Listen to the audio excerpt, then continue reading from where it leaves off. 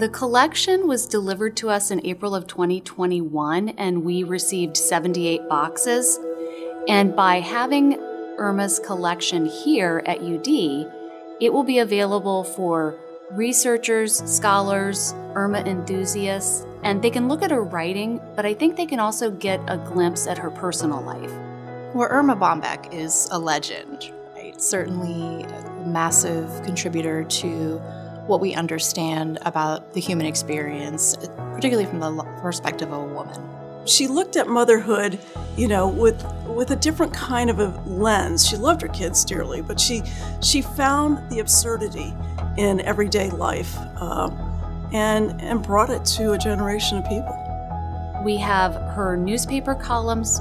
There are television writing from Good Morning America, screenplays for Maggie, the television sitcom. And then we also have correspondence, personal family photos, professional photos.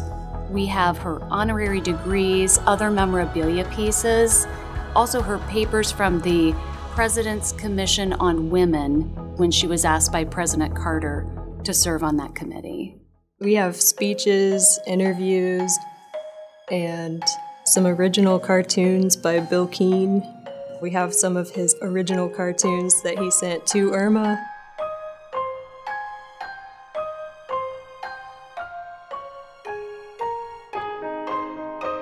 And then there's a lot of correspondence, that some of it is very touching with friends and some with family.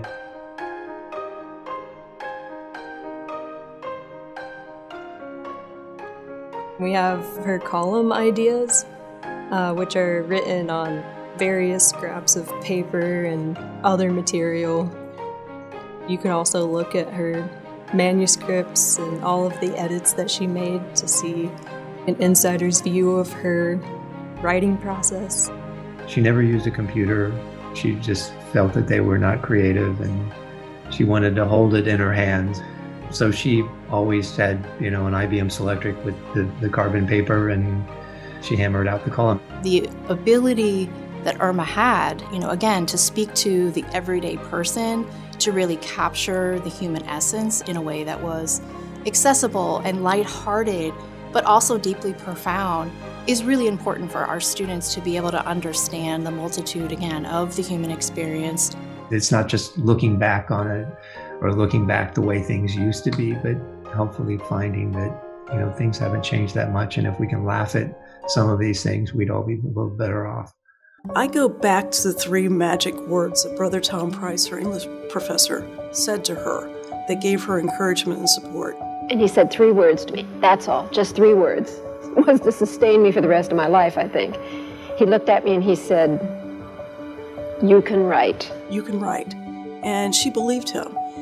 And then I look at our own students today, and I think that here at the University of Dayton, what we try to do is help young people find their calling, find their passion, and have the courage to follow that. And Erma discovered that here. Both my mom and dad were very connected to UD, and they have really fond memories of UD. And so really it's only fitting that the archives go back there. And we're thrilled that other people might, look at it, see it, enjoy it. We're happy about that. And also in conjunction with the workshop. And I know my mom, she wasn't alive when the workshop started, but I know she'd be thrilled about that too. She was always very supportive of other writers and other people trying to find their voice. And so I think she'd be thrilled.